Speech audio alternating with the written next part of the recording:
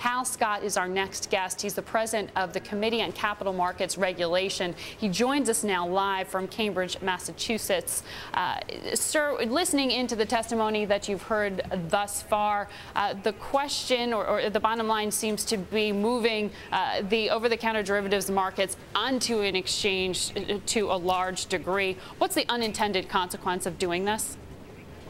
Well, I think the major focus I was hearing, Margaret, had to deal with the moving it into a clearinghouse. Right. I think then there's an issue after that as to whether it should be on exchange. But focusing on the clearinghouse, I think the problem generally with the administration's financial reform approach is that a lot of serious issues get raised about how this is actually going to work.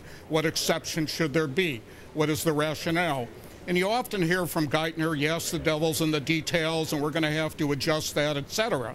You don't often hear a lot of factual information about what the nature of the real problem is and specific proposals about how to change it. I think they need to move to a second, order here where they reform their own reforms. Well, when you were talking about the specifics being sort of left out of the testimony, Treasury Secretary Geithner did say, and this is notable considering the committee he's testifying before, that there's a good chance here that there will be limited exceptions when you're talking about moving derivatives to a clearinghouse for non-financial companies, for end users. Presumably, he's talking about corporations related to the agricultural world there. Right. Well, I think the issue there, and a number of the senators raised the issue, is, well, if there are these exceptions, how are you going to deal with them? Right. And Geithner says, oh, we're going to have margins and capital. Well, how much capital and how much margin? And who's going to be entitled to the exception? These are, this is beyond devil in the details. These are fundamental questions of who's, doing central clearing and who isn't, and how are the people that are not covered going to be treated. Well, moving into a clearinghouse, ultimately onto an exchange, there are concerns, as you can imagine, from Terry Duffy. He's head of the CME. He's going to be testifying later today. He's already issued a statement saying that basically he's concerned about money, these trades just going outside the U.S., that will ultimately cost U.S. business. How much truth is there to that? Well, I think if we adopt a system that doesn't make sense for the dealers, who are the major participants, there's going to be a risk of that. But, I think you have to understand that there would have to be a lot of problems before that would occur, because currently we have major exchanges in the United States. So, that would have to be, I think, replicated abroad, which wouldn't be so easy. I think also our legal structure is extremely important to making these markets function, and I think there's much less legal certainty around this process in Europe.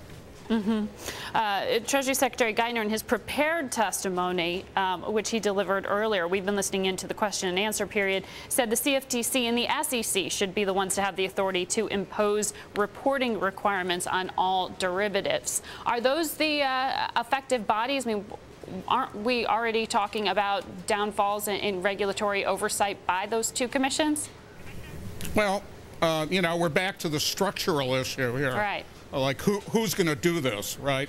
And I think where that stands is in a high level of uncertainty, because, there's a Fed. They have a role in this, because these arrangements are being devised to avoid systemic risk.